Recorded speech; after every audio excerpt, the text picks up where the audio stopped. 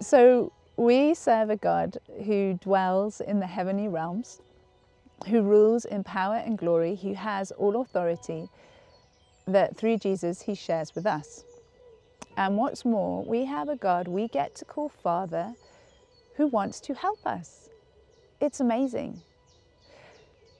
Let's think back to the Lord's Prayer. When we center our lives on him, when we acknowledge him as our provider, when we keep our hearts clean and free of unforgiveness, then we get to live under his divine hand.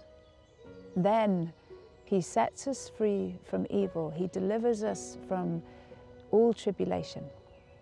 I want to share with you a passage today from the Old Testament. It's something that Isaiah wrote and declared over the Israelites, the nation of Israel, when they were in captivity in Babylon. It was a really painful time for them, but God used it to call their hearts back to him. And this is the declaration, the cry of a father of hope and redemption over his suffering people. And it's incredibly resonant with us today.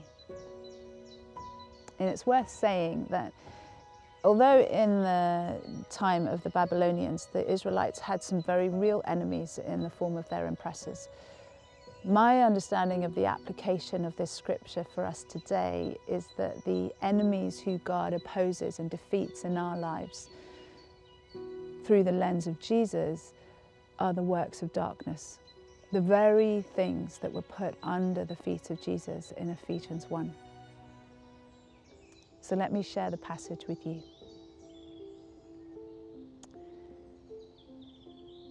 Do not be afraid, for I am with you.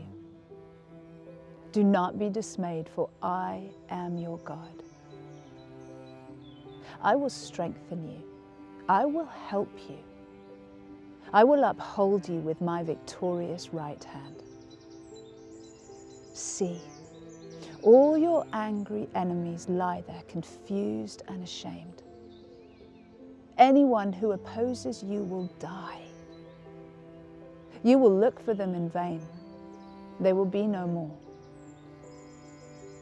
I am holding you by your right hand, I, the Lord your God. And I say to you, do not be afraid, for I am here to help you.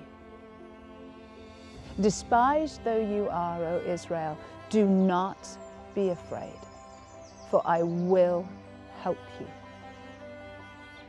I am the Lord your Redeemer. I am the Holy One of Israel.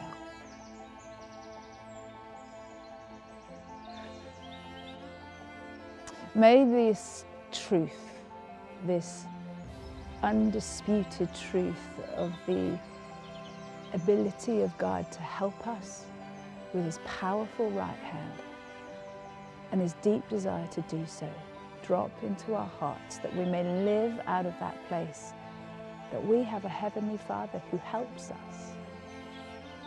Amen.